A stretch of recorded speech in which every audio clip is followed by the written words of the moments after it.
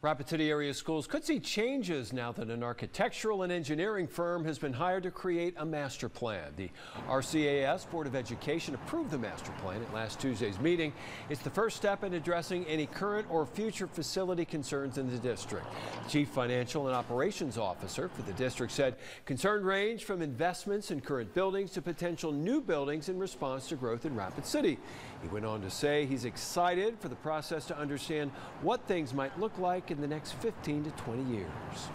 This will be very important as we move into the next decade, especially to really understand how we're going to respond and where we make the investment in terms of building priorities.